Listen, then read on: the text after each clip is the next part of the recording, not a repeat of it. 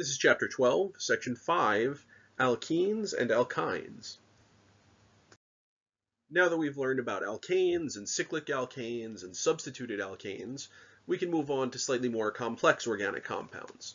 The first ones we're going to look at are alkenes and alkynes.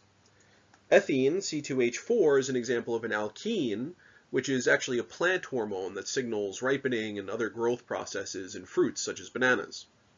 So in this section, we're going to learn how to write the IUPAC names for these compounds, as well as learn about their structure and a little bit about their reactivity as well.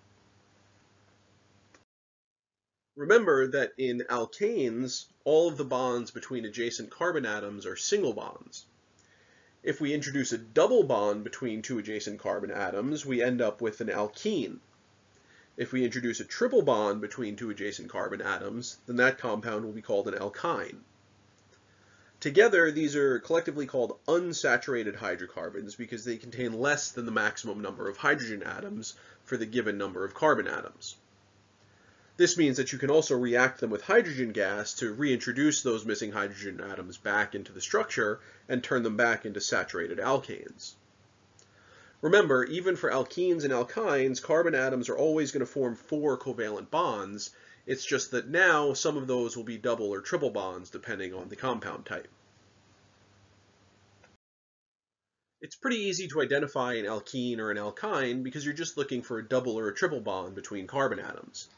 In this example here, we see 2 carbon atoms connected by a double bond, and so this is clearly an alkene.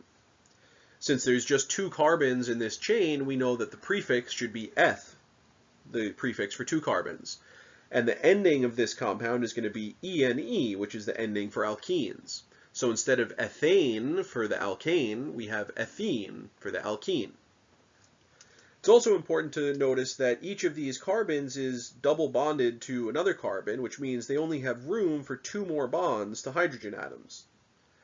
That means that each of these carbons is only bonded to 3 other atoms, and with no lone pairs, that gives them a trigonal planar geometry. That means that all of the bond angles in this molecule are going to have the trigonal planar angle of 120 degrees.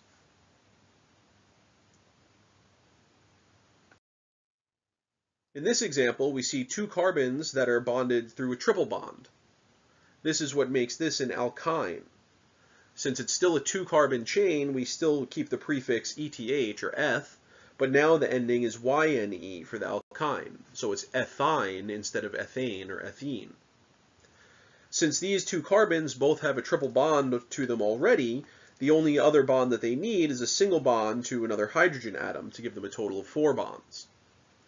That means that each carbon only has 2 atoms bonded to it, and no lone pairs, which means that each carbon has a linear arrangement around it, and that the bond angle here is 180 degrees. It's a straight line. So this molecule is actually linear from beginning to end. As you can probably guess from the previous examples, the naming system for alkenes and alkynes is very similar to the system for alkanes. In the case of the simplest molecules, the only difference is in changing the ending from ane to ene or yne. So you have ethane if it's an alkane, if there's a double bond it becomes ethene, if it's a triple bond it becomes ethyne. Propane is the alkane, but if it has a double bond it's now propene, or if it has a triple bond it's propyne. For longer alkenes and alkynes, we need a couple of more rules to ensure that we can come up with unique names for every possible structure. So take a look at this example. We see 2 different structures, both of which are alkenes because they both have double bonds, and they're also both 4 carbons long. So in order to distinguish them, we need to include a number to locate the double bond in the structure. For the one on the left, we can see that the double bond begins on the first carbon, and so it's called 1-butene. On the right, the double bond begins on the second carbon, and so it's called 2-butene. We also see an alternate naming system below where that number is placed right before the ending corresponding to that functional group. Either one is acceptable. So the double or triple bond is a real functional group in the sense that it changes the properties of the compound. It makes it different from just a typical alkane. And so to reflect this, we change the ending of the name from ANE to ENE in the case of a double bond, or YNE in the case of a triple bond.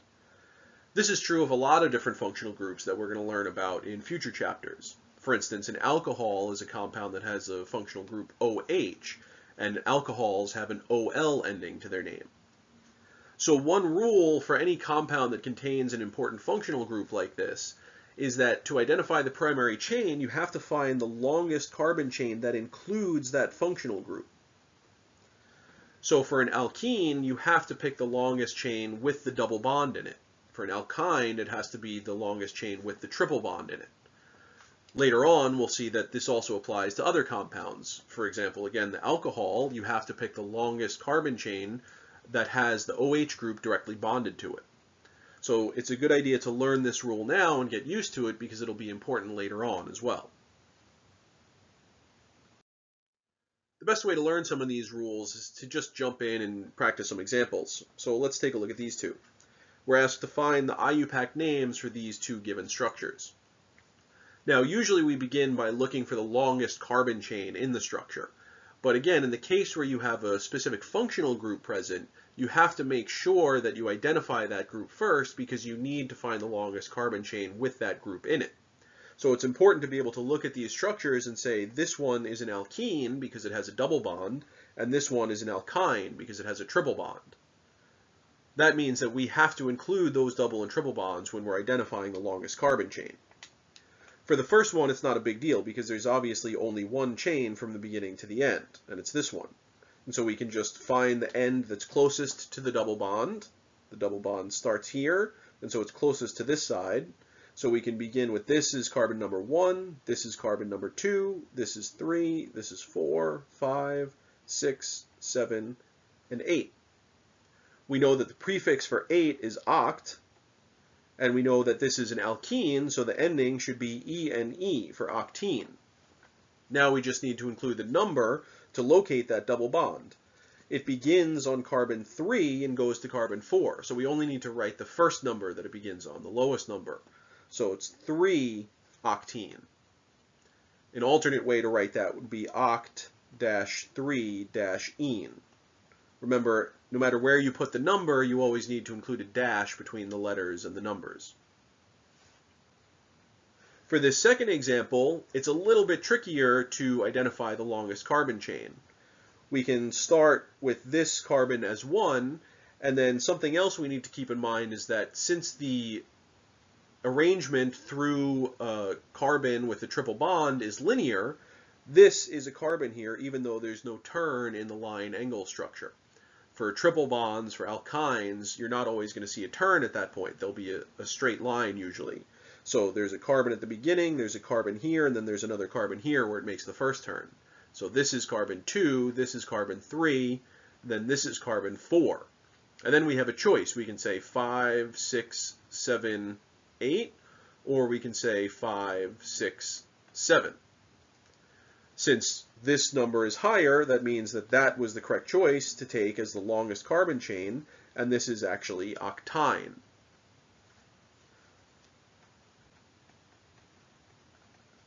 But we still aren't done. We need to first identify where the triple bond is, and then account for the fact that we have this additional group attached. So to account for the location of the triple bond, we have to know that you start counting from the end closest to the triple bond. In this case, the triple bond begins right on this carbon, and so it's 1-octyne. We can also see that this is a 3-carbon substituent attached to the 4th carbon in the main chain. 3-carbon substituent is going to be called propyl. It's attached to an end carbon, so it's regular propyl, it's not isopropyl. And it's attached to the 4th carbon, so it's 4-propyl. So this would actually be 4-propyl-1-octyne. We can put the prefixes for the substituents in front just the way that we would for an alkane. We could again also name this 4-propyl-oct-1-ine. I'm going to make sure that's clear that that's a 1 and not an L. So these would both be acceptable names for this compound. Let's look at two more examples. Remember, the first thing that we should do is try to identify any functional groups that are important for the name of these compounds. So again, here we have a double bond for an alkene, and here we have a triple bond for an alkyne. So we know that in this first case, these two carbons must be part of the longest chain that I find, and in the second case, these two carbons have to be part of the longest chain that I find. In the first example, we should just start counting at the end closest to the double bond so that we know we're counting the right way, and that would be this carbon with number 1. That would make this number 2, this number 3, this one number 4, and then it doesn't really matter which of the other carbons you pick as number 5, it'll be the same either way. So I'm just going to go here and pick this as carbon number 5. That means that this is pentene, but the double bond begins on carbon number 2, so it's 2-pentene. Then we have to account for this substituent, the remaining methyl group that we didn't count as part of our main chain, and this is attached to the 4th carbon, so this is a 4-methyl group. That means we just put 4-methyl as a prefix to 2-pentene, 4-methyl 2-pentene. Or if we want to write it the other way, we could write 4-methyl pent-2-ene. And place the 2 right before the ene ending. Either one of these is acceptable. In the second example, we really don't have any other substituents other than the triple bond. So it's just a matter of counting the carbon chain and then making sure that we're numbering it from the right end. So the triple bond is obviously closer to this end, so we would begin with this as carbon number 1, this would be 2, this would be 3, this one would be 4, this one would be 5, and then this one would be 6. So what we really have is hexyne, a 6-carbon chain with a triple bond. The triple bond begins at the 2nd carbon. That's the lowest carbon number it's attached to. And so it's really 2-hexyne, or alternatively, hex 2-yne.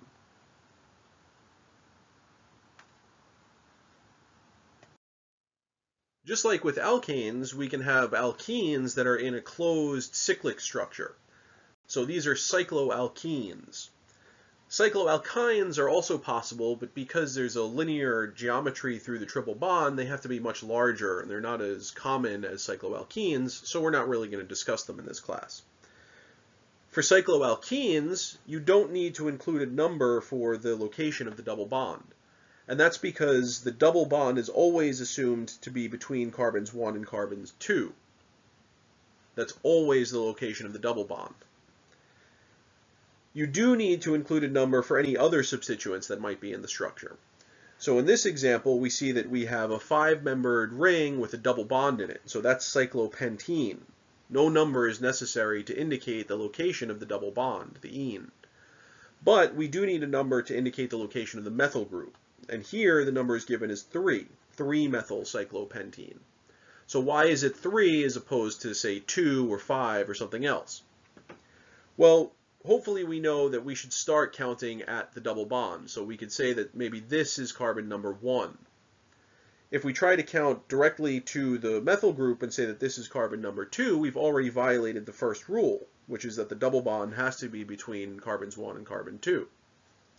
So that can't be the correct way. If this is carbon 1, then this would have to be carbon 2.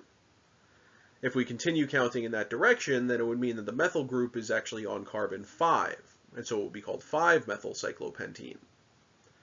However, if we take a look at a different system where we start with the other carbon in the double bond as carbon number 1, then this carbon would have to be carbon number 2, and this carbon would have to be carbon number 3.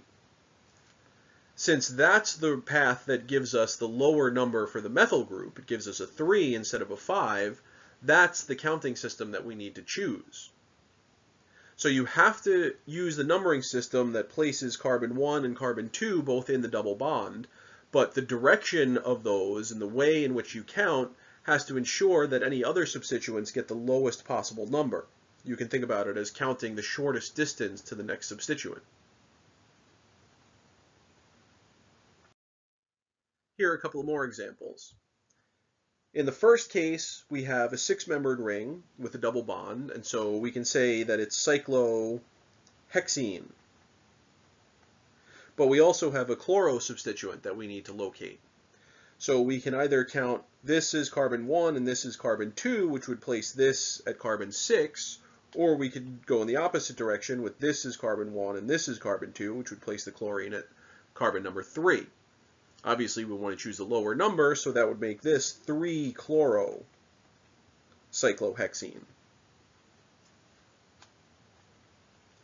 For the second one, we have a cyclopentene ring.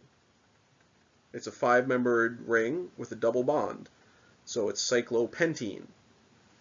And again, to count the shortest distance to get to these two substituents, which is one and another methyl group, in other words, this is a dimethyl group, where it's 2 methyl groups, we would count this is carbon number 1, this is carbon number 2, and then this would be carbon number 3. Now be careful because we haven't seen yet 2 identical groups attached to the same carbon. So you might say that this is just 3-dimethyl cyclopentene. But this is not quite correct. Since there are 2 groups indicated by the di, 2 methyl groups, we need a number for each of them. Even if it's the same number, because they're attached to the same carbon, we have to write them explicitly. So instead of just 3-dimethyl, we have to write 3, 3 dimethyl cyclopentene.